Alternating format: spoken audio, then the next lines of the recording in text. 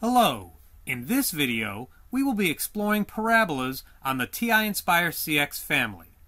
Let's start by choosing number 1, New Document, and choosing number 2, Add Graphs. For our example, let's find the following for y equals x squared minus 2x minus 3. Let's find the roots or zeros, the minimum or maximum, and the axis of symmetry. In f1 of x, we'll type in x squared minus 2x minus 3. When we press enter, we see the graph of f1 of x equals x squared minus 2x minus 3. You can go to Menu, and you could select number 6, Analyze Graph. In that menu, I see zeros.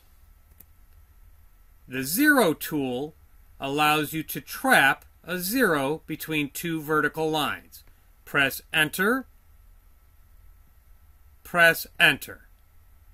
Now you have to repeat this process by going back to Menu, back to number 6, Analyze Graph, and choosing number 1, 0.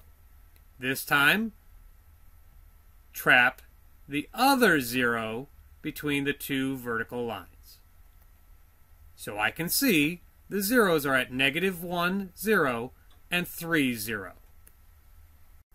Next, I want to find the minimum for this function. Going to Menu and choosing Analyze Graph, I see minimum is option 2 in this menu. I have my vertical line which says lower bound, so I can press enter, and now it changes to upper bound.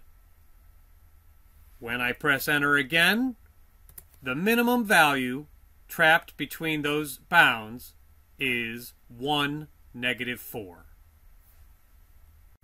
Finally, I want to find the axis of symmetry for f1 of x equals x squared minus 2x minus 3.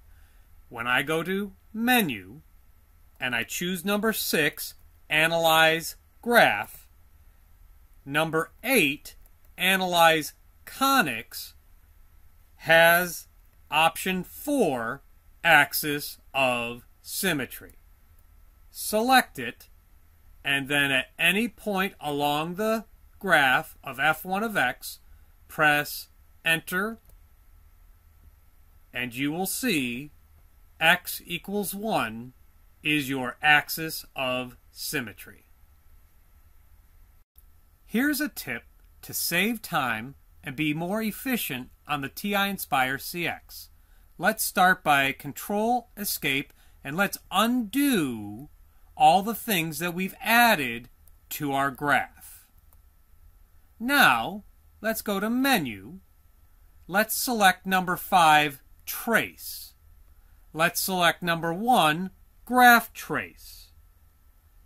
We can now trace the function, and it will find all points of interest along the graph. If we want to have these points remain, press enter while you trace along the graph, and those points will be plotted and labeled. One tool to find the zeros and the max or minimum.